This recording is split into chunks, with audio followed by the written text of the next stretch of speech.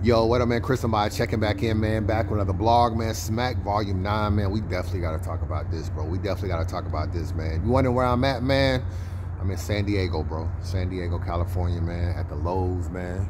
You know what I'm saying? With some concrete behind me. I don't know what all this stuff is behind me, man. But I had to pull over and talk about this, I needed some light, so I had to come over here. These niggas might be looking at me like I'm crazy. Like, why this nigga trying to steal some concrete? But anyway, Smack Volume 9, man, crazy. Shout out to URL for this event, man. Shout out to these niggas, bro. But I got to talk about Tsu Surf and New Jersey Twork. Bro, Surf might be the most dangerous battler right now, bro. He's literally the most dangerous person in battle rap to battle right now, man. And I got to get a nigga his props, bro. He came into the year not even being discussed. No list, no champion of the year, potential candidates, no top list, no nothing, man. He was basically coming into the year damn near analyst, and literally he's probably in the champion of the year discussion, man. In the champion of the year discussion, bro. You got to think about this. He done had 9 rounds, bro. Cause I got him 3-0 and I got him 30 in Twork, bro. I got him 30 in Twork. I'm gonna get into that in a minute.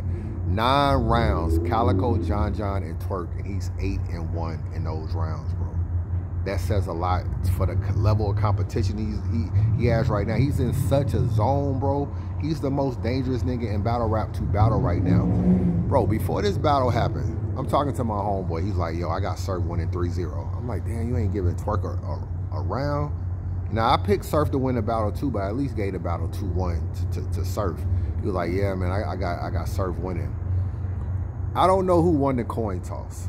I don't know. I didn't see the coin toss. I don't know who won. But when Surf was rapping, he's getting a lot of love, a lot of applause, a lot of crowd cheers, the whole 9.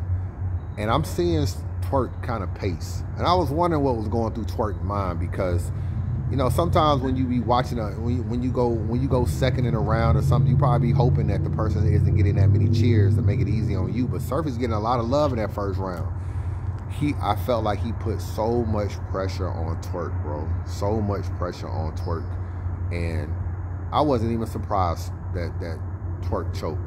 You know what I'm saying? It's not anything that I want to happen or anything like that. But at the end of the day, man, when he had his first kind of stumble or whatever, I was like, oh, here it go. And it just, his whole battle was just a bunch of choking and stumbling, bro. His battle was sloppy as hell. You know what I'm saying? He kept bringing bars back. He kept saying bars over and over again, man. Hold it down, man. Hold it down, saying stuff over again. You could just tell that Surf put that pressure on him, bro. Surf's second round, bro, is like one of the best rounds I ever heard him spit. His second round of this battle, one of the best rounds I ever... Bro, he had a part in his second round. The nigga said something about my ops got it out for the blue. I got it infrared. Come on, bro. Yo, this nigga's second round, he has a stretch in his second round where he kept rhyming the same kind of word over and over again for like a long, it's damn near about a minute and a half. He has this little rhyme pattern. He brings it back or whatever. He's like, yo, let me get through it, man, for niggas be saying this gas or whatever. That rhyme pattern, it kind of reminded me of that Raiden shit, Asian dish. It kind of reminded me of that. When he get in that zone, he's unbeatable, bro. When he get in that zone, he is unbeatable when he's rapping like that, because he already has the stage presence. He already can act out the bars. He already knows when to pause, when to speed up, how to play this, turn this way, turn to the camera, say this or this. He got every other thing mastered on the stage. When the bars are there, it's a rap, bro. It's a rap, man. And Twork actually had a pretty good battle after the first. Like a lot of stuff he said in the second round. I know in the second round he was like kind of still stumbling a little bit. His second round is actually pretty good. It's just not as good as Surf.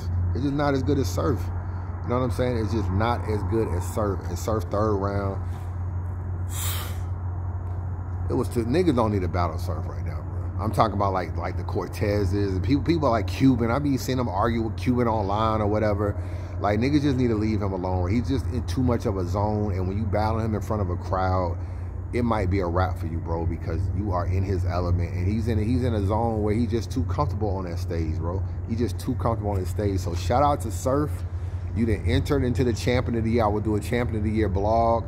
I'll let you know if Surf even make the top 5 of my champion of the year and where he's at. I'll be doing that blog probably like sometime next week or first of the year or something like that. So, but amazing comeback, bro. You know, from coming in basically losing a 40, losing a Lux to the way he ended his year, I gotta give him his props. And I might need to take a little credit, man. And I gotta take a little credit, man. I gotta just say it right here. My battle record motivated him, man. Fuck that shit. I'm taking all the credit. I'm taking all the credit, man. My battle record motivated. This nigga watched my battle record and said, oh, you think I'm losing? You think I'm 6-15? Oh, no, we not doing that. We not doing that. But anyway, man, shout out to Surf, man. Next battle I want to talk about, B-Dot and Charlie Clips. I got Clips winning this battle 2-1, man. I think I gave, you know, obviously B-Dot choked in the first round, if I'm not mistaken.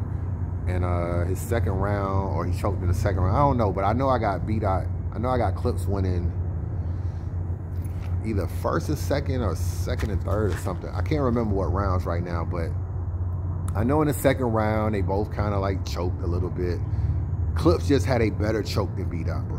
You know, Clips, you know, a master of the way he does stuff. He kind of turns it into a freestyle, pauses. I'm going to do a whole nother scheme with it, freestyles. He's so good at freestyling, it kind of makes it seem like it's a written when really it was probably a choke, but he was able to get out of it. While B-Dot is just kind of like, oh, you know, my bad, y'all, let me get it together. Like, B-Dot makes it an obvious choke, which is kind of a rookie mistake.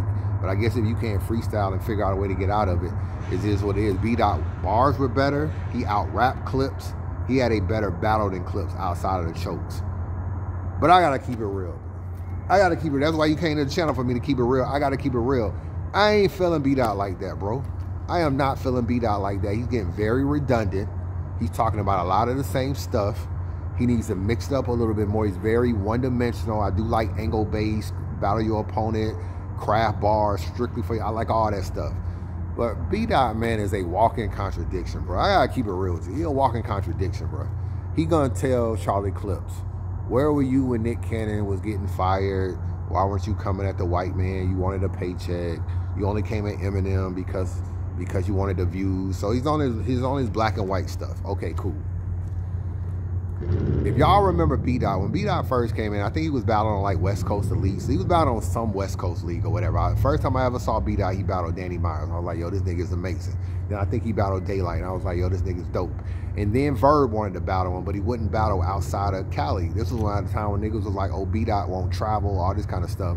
O from Street Status was trying to book B-Dot to come battle Verb in St. Louis, and B-Dot wouldn't come. So niggas was saying he was scared or whatever. During that time, when he was battling on King of the Dot, Cortez and other people like that, he was dissing Smack, bro. He was dissing Smack because Norris was trying to give him a proving ground. He felt like he was above a proving ground. He wasn't going to do a PG. He wasn't going to battle for free and all this other stuff. He didn't want to do none of that. So he was dissing Contracts, and he was dissing Smack. He was dissing URL. His whole third round versus Emerson Kennedy is dissing Smack. But who was he big upping when he was dissing Smack? He was bigging up KOTD, bro. You know what I'm saying? He even said, I think in this round, like, I got more money for this battle than I did on, you know, more money on King of the Dot than I did on this battle. It's the worst I've been paid, something like that. He was dissing KOTD. You see me looking over here because Lowe's workers probably looking at me right now like, what the hell is this nigga doing over here? But he was dissing Smack for KOTD. So now you're like, why are you dissing? Now you telling Clips like, yo, why are you like not riding on the white people for Nick Cannon? It's like, bro, you on this black power, assalamu alaikum, black power stuff, but you was dissing a black company for a white company. You know what I'm saying? That's what you was doing. And right now, you're very loyal to Smack. Smack gave you a lot of battles during the pandemic, put money in your pocket, put you in a setting that damn near made you top tier and gave you a good light. That's why you don't want to battle on RBE. That's why you don't want to battle Mickey Fax, whether it's a small room, big room. ARP didn't already try to say he'll give you any setting you want to battle Mickey Fax, but you want him to bring in the URL. The same thing you was against, which was Contracts and battlers not moving around. You now don't want to move around either because Smack is putting money in your pockets. That's what's going on. You feel like if you go to RBE, battle Mickey Fax for one battle, you're going to lose your rep or whatever you got over here, and you may not get the looks you want. So you want to bring Mickey over there so you're not on a contract, but you're kind of like mentally on a contract, which was something you was totally against like about 6 years ago. You was like, fuck contracts, should be at a battle where you want to battle, go where you want to go. And now it's like, you're not even doing that. You know what I'm saying? Like that, you're not even doing that. So, and you was talking to ARP about battling Mickey Factz on RBE too. You was actually considering it, but niggas probably got in your ear and now you don't want to do it over here no more. So we know how that goes too. But so a lot of the stuff you were against, you're no longer against it anymore because it's beneficial for you. So I feel like a lot of that is a walking contradiction. I got him losing this battle, and I don't really feel like he's had a great year, to be real with you. Like, he probably beat Suge, he beat Av, he lost this battle, he lost the DNA, in my opinion. So I mean, he's had kind of an up and down year, but it's just the same old thing for B-Dot. The same old thing for B-Dot. And now it's like, who do you want to see B-Dot battle, bro? Let's be real. Nobody. Maybe Lux, just for a mirror match. But it's not no battler that you like, yo, I can't wait to see B-Dot battle this person. I feel like his style has gotten old fast, bro. This pandemic then gave him so many battles that he didn't oversaturate himself. He didn't oversaturate himself. He doesn't do enough to have, you know, 10 battles in 2 years or 12 battles in 2 years. So he don't do enough stuff. It's easy to get tired of B-Dot and his style. That's where I'm at with it. I don't know where y'all niggas at with it, but that's where I'm at with it. Vixen versus KCJ. This to me was the battle of the night. I love this battle. Very, very dope battle. Very, very dope battle. Very, very close battle. I got Vixen winning the first, Casey winning the second, and Vixen winning the third. And I feel like the last 2 bars that Vixen had in that battle won her the battle. I can sit here right now and tell you KCJ actually got slept on in this battle, and she actually out-rapped Vixen in this battle, bro. Go back and if you write the bars on paper, her material is better than KCJ, like line for line. But that doesn't always tell the story. So what happens is that first of all, Vixen goes second, which does help her because she's the last person to be heard.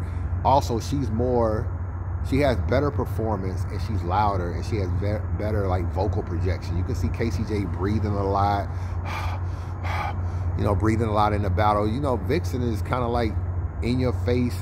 I feel like her delivery is better than KCJ. That helps a lot.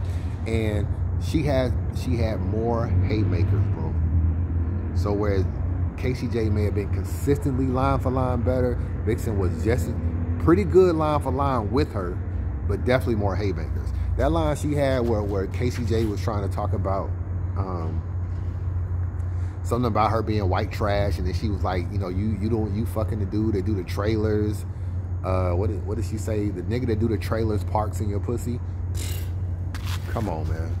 She flipped that trailer park white trash bar right back on Casey. She did have a little too many Casey flips though. I ain't gonna lie, she had a lot of name flips. She kind of OD'd on them. You know what I'm saying? I like the I'm putting cases on all you B's or whatever. I do like what she was saying. I got her edge in the battle, man, and what was a very, very dope battle. That was a damn good battle between them two, man. Shout out to them two. That was a definitely good battle. I got Vixen with the edge on that. What's next? DNA and Real Sick. I didn't like this battle, bro. Scale of 1 to 10. This battle about a 5.5. I didn't like it. Maybe it was a little too preachy. Maybe it was a little too, let me tell you what I did for the culture. Let me tell you what's going on with my grandmother. You know, I hate what you know about bar. What you know about, like, having to, you know, take a 2-hour Uber ride over to see your grandmother and buy Medicare. I hate them bars. Even though I respect what DNA was saying, I respect what's going on with his grandmother and all that. I just hate that style. I hate when people say, what you know about this, except for like Suge with the whole, because he do it with the whole, what's your life like? What's your life like kind of stuff is sort of similar to that. But what you know about, and I hate when niggas be like, yo, in this battle you said this, but so-and-so said the same thing in this. I hate that style too. So them are the two styles I hate. And I felt like we got a lot of that. And I feel like Sick is getting exposed too, bro. He lost his last 3 battles. Let's just keep it real. He's not in the Champion of the Year discussion at all. Take him off your list. He done lost to Av. He done lost to this battle. He done lost Pat State. He done lost 3 straight battles. And he's consistently good. That's it. He hasn't been great. He hasn't been great since he like battled like Arson Danny. That's it. But he's just been good, bro. He's been good. And sometimes good ain't enough to get you past top competition.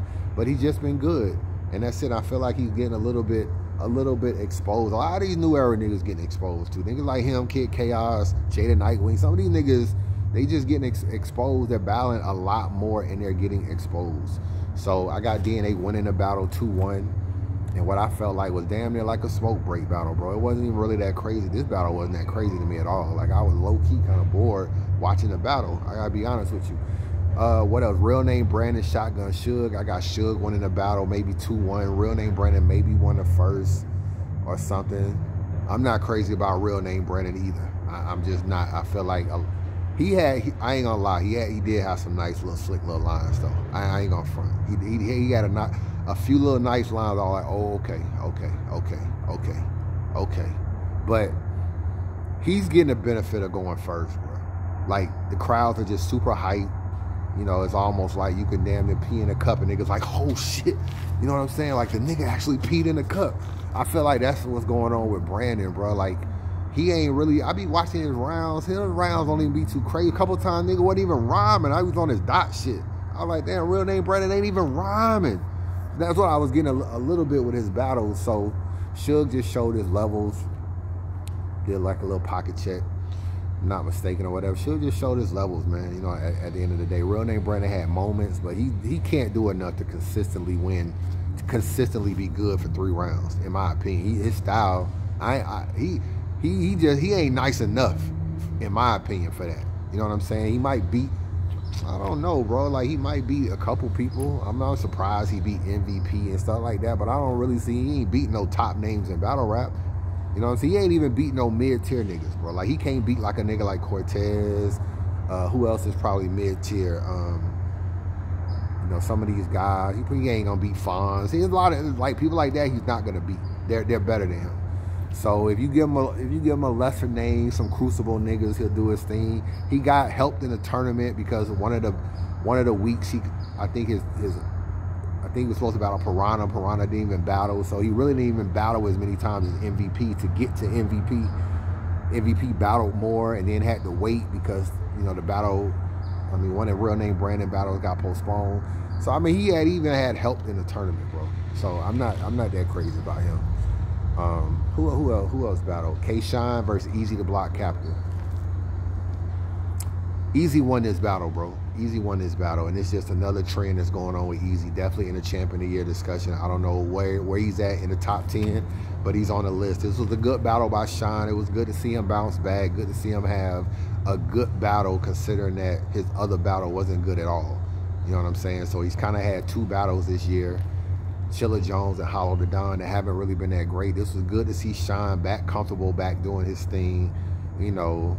And but at the end of the day, you're battling Easy, and Easy has been battling people that battle his style. You know, aggression, gun talk, street bars, gun bars, you know what I'm saying? So he battles, who he battled? He battled T-Top, he battled Danny Myers, he's battled K-Shine, Chess. It's gonna take somebody else to beat Easy, bro. It's gonna take a different kind of battler. You gotta battle him a different way. You gotta switch it up. You gotta switch up your style. I love Easy the Block Captain, bro. I feel like his battles. I love watching his battles, man. Shout out to Easy. I love watching his battles and everything. He's on a run like T-Top was on a run. When T-Top went through UFF, went through the tournament, beat Snow, won a little $10,000. He started. He battled Suge. He battled Surf. He was winning his battles until he battled Goods, and Goods kind of like exposed. We already knew he was like talk a lot of Kingpin talk, but Goods put it in a round like, yo, this is all he does, and y'all are impressed by it. And then you was looking at T-Top like, yeah, this is all he does. Like, we had an epiphany, even though we already knew that. It's gonna take him to battle someone totally different than him to expose his weakness. He got a weakness. He's good, but everybody got a weakness. And right now, he's battling people that rap like he raps. He's just rapping better than them, and he's being better than them, and he's hungrier than them, and he's more direct than they are, too, because he writes for his opponent. It's going to take someone that doesn't battle that way to maybe beat him. And I don't even know if they'll beat him either, but it may take like a Goods. You know what I'm saying? Someone that raps a completely different style. And A-Ward, someone that raps a completely different style. I don't know who else right now, but it's going to take someone very different than him to beat him, or we just going to have to get tired of him. Because right now he raps a lot about drug talk, a lot about jail talk, and a lot about street talk. But you can get tired of that. You can be like, yo, you know, incorporate a little bit more, maybe some storytelling, maybe some whatever, like into your bars. And until he does that, until someone beats him that way, that's pretty much what's gonna happen. You know what I'm saying? You're not gonna really have to deal with that. This old guy coming over here, he's gonna interrupt me. Oh, I thought he was coming over here. Yeah, let me see. These niggas looking at me probably like I'm crazy. I was about to turn the camera around. Fuck it. So it's gonna take something like that. And right now, we're not tired of Easy Block Captain. He's doing his thing. But it will take a battler like that to try to make us look at him differently. And I don't know if it'll work, but that's the only thing that'll do it. Right now, he's just on a run. It's going to take someone that's either going to do what he do better than him. Maybe Geechee can get him or something. But he's just one of them niggas right now, bro, that you just don't want to battle. So I got him winning that battle. It was a pretty good battle, too. I came from it. It was a pretty good battle. And who else battled? I feel like I skipped a battle. Am I skipping a battle? Maybe that's all the battles I saw. Let me see. Real Name Brandon, Suge, DNA Sick, Clips and B-Dot, Surf, and KCJ. I think that's all the battles I saw. I feel like I'm missing a battle though, but maybe I didn't see it. You know what I'm saying? Like I said, I'm on the road. But that's my recap, man. Let me know what y'all think, man. Stock drop list coming soon. Stock rise list coming soon. 2020 recap coming soon. Young Yo Untold Truth is out. Go check it out. I don't know how long it'll stay up because you know how niggas be on my ass. Quarter Lab on my ass, man. But don't worry, I got a backup copy. I just re-upload it or whatever. I'm not losing any views or any money off the video when they take it down, so I don't be tripping. I just put it back up. But that's what's going on, man. Thanks for the support, man. And holla at your boy.